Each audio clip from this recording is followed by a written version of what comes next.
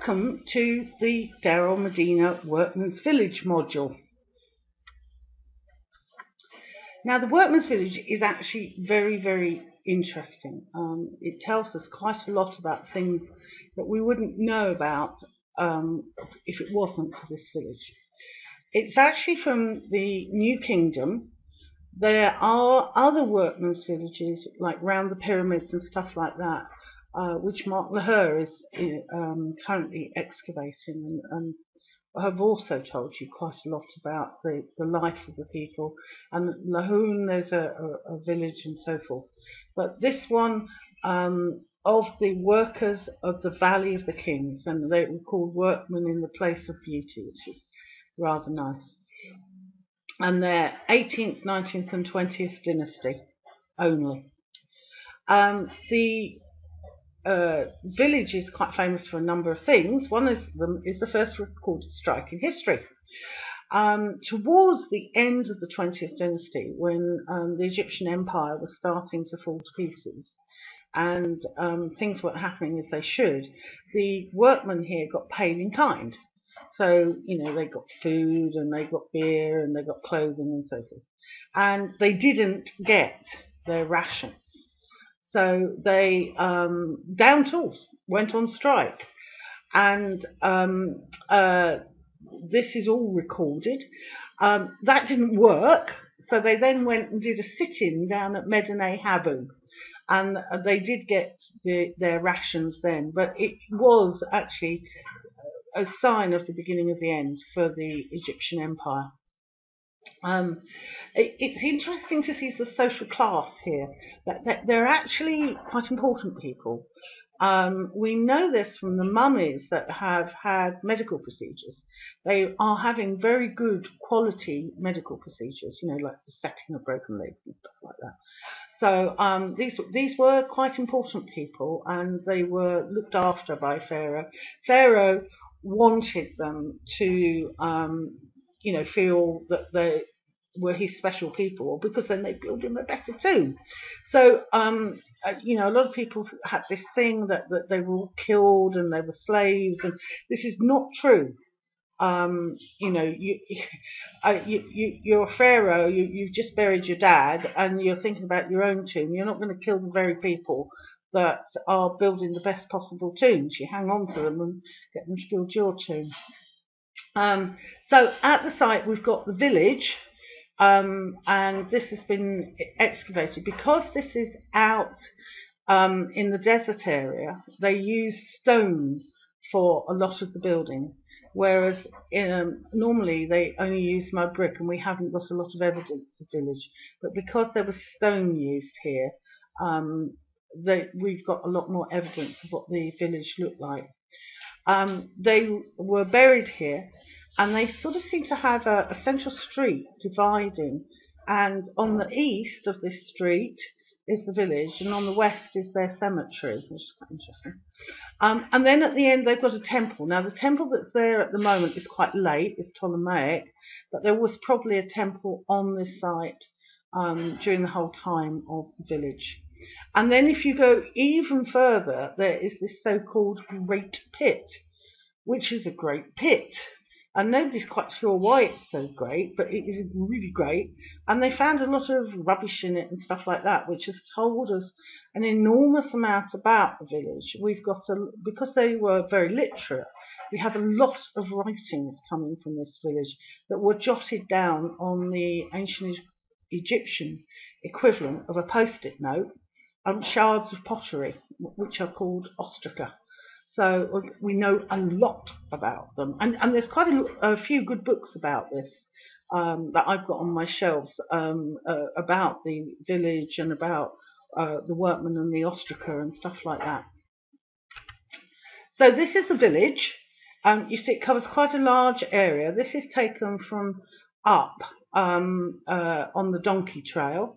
You see it's got a boundary wall going all the way around it, because obviously Pharaoh wanted to protect these people because they are important to him. And at this end here, just by here, there's a little guard hut area. This is the temple. and this is the tombs up here on the side. This is actually the roof of one of the tombs here. The village was extended during its life. At the biggest, it was some 70 families. And if you're looking at a family size max 10, there's quite a lot of people. And they were all living on top of each other. So they all knew each other's business, and you can just imagine the gossip and so forth, because the men went away on 10-day shifts. So the women are all like, oh, I've been on at him to finish that tomb. I know what's going to happen. We'll be dead and mummified, and it still won't be painted. You really can. You can stand there looking down these narrow little streets, and you can see Nark's wife poking her head out and yelling at the kids. This is one of the insides, and quite a lot of them have this structure. There's a lot of dispute about what they are used for. Some people have said it's a bed, but although Egyptians were short, this length here would seem to suggest it's a little bit too short to lie down comfortably. It has a little row of stairs going up to it. Other people have suggested it's a birthing platform. Well, speaking as a lady, I'm not sure I want to give birth on that in the middle of the front room. I think I'd like a little place a little bit more comfortable and a little bit more private. And the other suggestion is that this was a shrine, and that offerings were put here, and there were statues of household gods and maybe a bit of ancestor worship and so forth. I'm personally more in favour of the shrine theory. I think it makes more sense about where it was located, especially as the bed idea. Knowing how Egyptians sleep now today, they very often sleep on the roof when it's hot. So I can't see this sort of being used as a bed. Now the tombs to the west. There's a lot of them, and during the life of the village, it was location, location, location, and the better ones are built on the hillside or in the cliffs. And later on in the life of the village, you had to settle for whatever bit of space that you could find. Now, they're topped with little pyramids, with little pyramidiums. Now, this little white bit here is a pyramidium. On pharaohs' tombs, these would quite often be gold or something like that, but obviously we just took in white limestone here. But you see, these guys, they know all the different styles. So in their tombs, they're not going to go for a traditional noble's tomb, because they know that kings have pyramids on top, and they're like, oh, I see one of those myself. It doesn't have to be as big. And I'm sure they swapped between each other. I'll build your pyramid, or I'll carve your pyramid if you paint mine, and this kind of stuff. I'm sure there's a lot of bargaining and bartering going on like that. They have tomb chapels up above ground, and then burial chambers underneath. The tombs are an unusual decorative style as well, because again, they paint pharaohs' tombs as well as painting nobles' tombs. And when we get on to the Valley of the Kings, we will find a king with a noble's background who rather unusually has a noble's scene in his tomb. And these are nobles that have royal scenes in their tombs. They have these little pyramids. Now, the ones that are open at the moment are Sennacherib and Angkor. Now, that is sometimes spelt with an I instead of an A. So you can see alternative spellings of it. Hashadu is an extra ticket, and it's really quite a nice little tomb.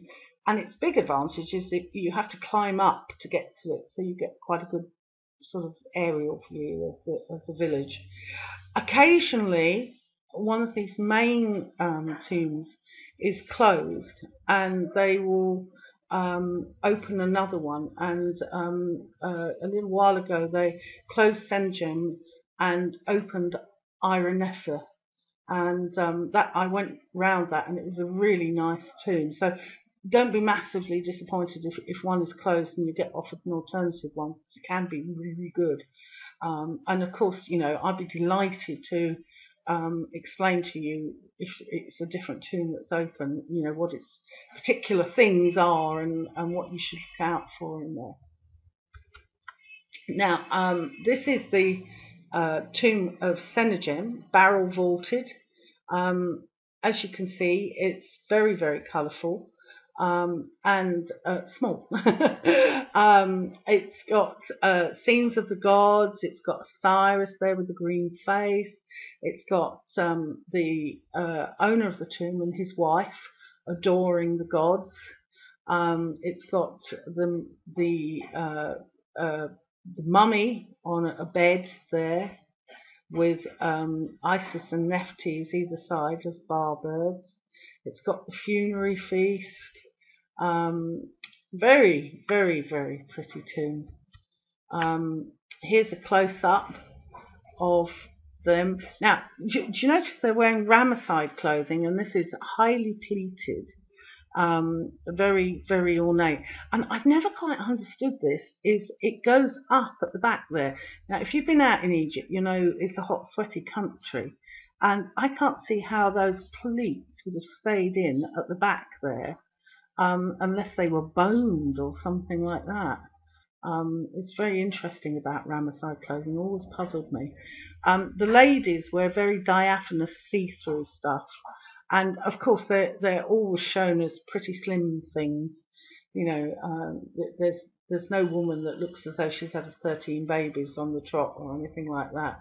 They all look very young, and you portray yourself as you want to be for eternity, don't you? So you're going to look like a bimbo, because it's much nicer to look like a bimbo for eternity. Here is Anubis doing some of the funerary rites on the mummy. And do you see that bed there with the little lion head? If you've been in Tutankhamun's treasure in the Cairo Museum, you will have seen 3 beds like that. And this is what they would have been used for. Here is the owner and his wife with some little grandchildren sitting there under the table, and they've got 4 locks of youth. They've got the hair in this sort of curious plait thing on the side. And there's the son acting as a priest, wearing a leopard skin and making offerings to the owners of the tomb.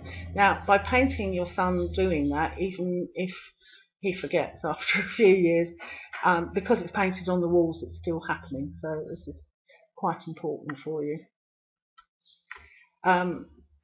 Now, this is the roof of the tomb, and you've got scenes of Ra-Harakti in the boat and the gods and the owners offering to the gods. This is the second tomb, and as you can see, there's lots of scenes of the funerary feast here, and the owner and his wife playing games and having incense offered to them. But it's also got this very famous scene of the cat. Now, that is a cat. Apparently it's a cat. Funny ears, but it's a cat. Attacking the bad snake for you on your behalf. And then you've got the Kepha, the rising sun, with a necklace on the other side, and then the owner and his wife in a boat being rowed along the Nile. This is quite a sad scene. You can see that the face of one of the little children is missing, and if you buy postcards up at the site, the postcards have this little boy's face on them. So sadly, this has gone in the last few years, and you can see the fragility of the tombs and why when you go in here, it's really hot and sweaty, and it's not good for these paintings. They're really suffering. And that's why they've banned cameras in the Valley of the Kings, because people were spending too long in the tombs, their hot, sweaty breath, and it was damaging the tombs. So by restricting this, they spend less time in the tombs, and we can look after them a bit longer. But yeah, terribly sad to see that face has gone. This is Pashadu, the extra ticket. And if you've ever stayed at my flat or intend to stay at my flat, you'll see that little scene there above my swimming pool. I really like that. It's Pashadu drinking from the river of life with this date palm there, and I've got a date palm in front of my house as well. This is Kepha, the morning sun. The Kepha beetle rolls a little ball of dung with an egg in it between its claws, and they thought that there was a big one in the sky pushing the sun along, and new life came from it. And then you've got Ra-Harakti, falcon-haired sun disk. Yes, you're getting it. And you've got bar birds here. The spirit goes as different things, and the car, the ankh, and the bar. And the bar bird goes flitting about, having a jolly good time, but it needs a body to return to. And this is the other wall where we've got the deceased making offerings to Osiris, with a green face, green for regeneration, with the hills, the Theban hills behind, and these little burning sticks of incense there, and more bar birds and the eyes of Horus. Once you've seen the tombs, you should go on to the temple. It's missed often by groups, so maybe you've been to this site before and you're like, temple? What temple? So do go along to the temple. The temple is a very Gilpa temple, because it's dedicated to Mart and Hathor, and also to some interesting people, Imhotep and Amenhotep, son of Harpi, who were both really good architects and administrators for the pharaohs, and became sort of like saints or minor gods in their own right. Now, in the temple, there is a number of gods depicted and goddesses, and there's one Montu with a female. And I spent years trying to find out who this female is. We'll get onto that. What do you know about camels and ancient Egyptians? Well, we'll get onto that as well. And the Greeks and judgment. Because Mart is the goddess of judgment, there's some great judgment scenes in here. Now, this is the temple. It's a nice little temple. With the backdrop of the Theban hills behind it. It's Ptolemaic, and it's got the various Ptolemies and Cleopatras all around it. Now, camels. Concentrate hard and believe me, I'm an Egyptologist. Do you see that bit of graffiti there? There's the legs. Okay, there's the hump.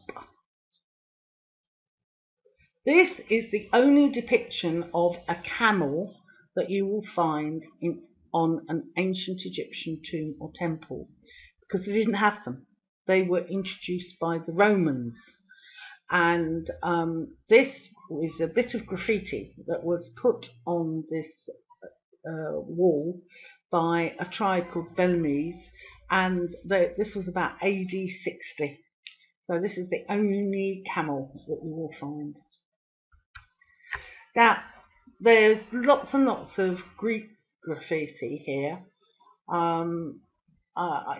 You can just make it out. I came here with my friend Archimedes. He had a bath, and I drew a triangle, signed Pythagoras. No, only joking.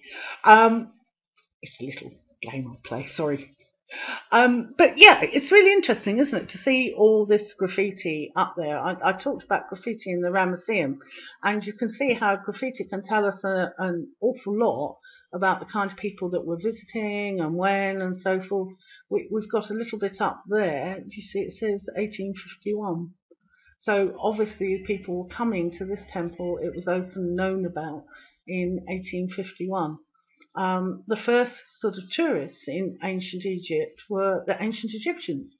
And there is a bit of graffiti down at the Step Pyramid that's sort of written by a New Kingdom guy saying, I came here to the Step Pyramid of Zoser. And in fact, that's the only reason we know it's Zoser's Step Pyramid, because of that bit of graffiti. And then you've got Romans leaving graffiti here, we've got Greeks leaving graffiti here, and we've got all the European travellers as well. Don't you leave any graffiti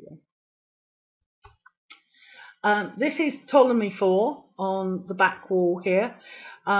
Even though these are sort of Greco-Roman rulers, they look completely ancient Egyptian, because this was the best way to get the people on your side, was to continue on the way that Pharaoh had done for centuries and centuries and centuries. And then all the Egyptians that were your subjects will be like, oh, well, we're quite happy to have him as Pharaoh. We'll go along with that. This is inside the temple, and here's another one of these clerestory windows.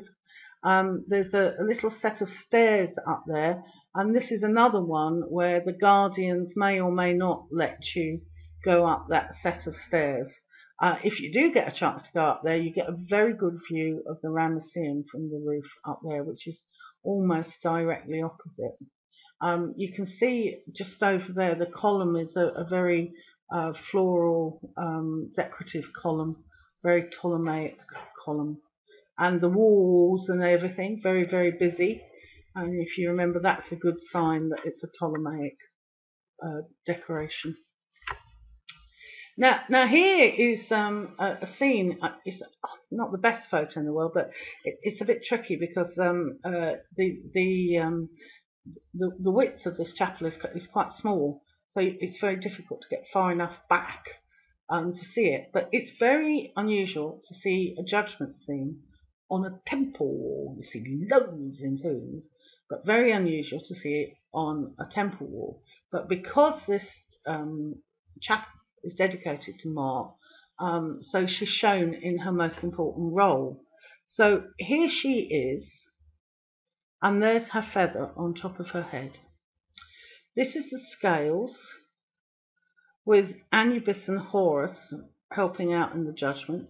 Here is your heart in a pot, and here is the feather again. And if it balances, that means that your heart hasn't spoken against you, because you've been quizzed by this lot here, 42 assessors, and there are 42 up there, and they ask you all sorts of questions, and these are very Judeo-Christian kind of things. You know, did you murder, did you steal, did you covet, those kind of things. There's also a fairish number about the Nile, because of it being Egypt. Did you steal your neighbour's water from the Nile? Did you move the boundary? You know, these kind of things that have to do with the inundation and so forth. Now you have to say no to everything. You can lie, you can use magic, but your heart might speak against you. So you put a heart scarab on your body, saying, heart, please don't speak against me. Now Thoth here records the result. And when you're in this chapel, if you look at his scribe's palette there, you can see a blob of red and a blob of black ink, and he's got a slip of pen in his hand. And if you pass, you go through to Osiris, who's sitting there nicely on his throne. If you don't, you get eaten up by this critter here, which is not a pleasant ending. Of course, nobody ever fails in these things. Now, this is another spot the god scene. So Pharaoh, double feathers, with a lady, double crown, with a boy, moon crescent and full moon. Yes, Amun, Mut, and Honsu. Another falcon head with a sun disk with double feathers. Montu. Then we have a lady. Now, it took me ages to identify this wretched lady because I don't read hieroglyphics. But I am a computer programmer by background, so I used a little bit of logic here, and I was like, right, this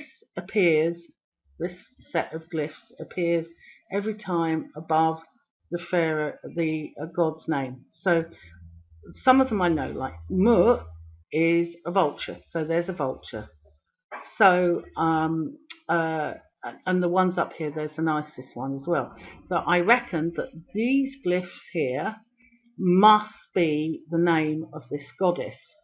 So I started trying to do a bit of research, and eventually I recognised and identified this lady, and it's Tainenet. Yeah, I hadn't heard of her either. And she's Montu's consort, and she's been around a long time. This is quite an ancient goddess, but she doesn't appear a lot. But here she is at Deir el Medina. Now here we have some nice, colourful ones. Again, the features here being painted black and so forth. This is the regeneration and the life-giving force and so forth. But the ladies here are in nice pale colours with these gorgeous vulture headdresses, and they've all got horns and sun discs, so you have to concentrate a bit to identify who they are.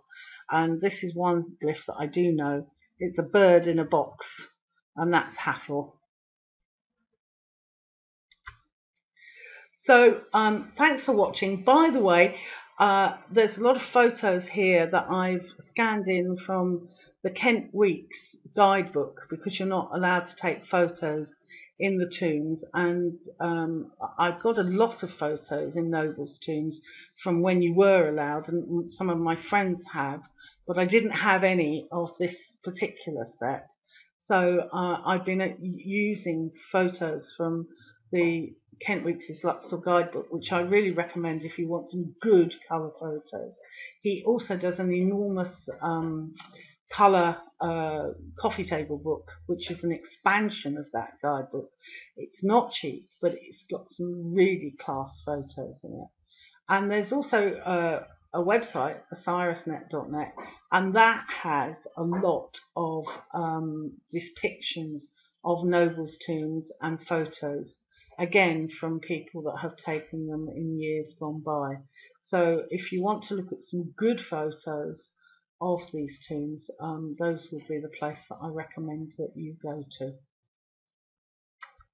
Our next module is the Asasif, nobles' tombs, and I have got some photos that are mine on that one, so look forward to seeing you on the next module, and I hope you've enjoyed Deir el Medina.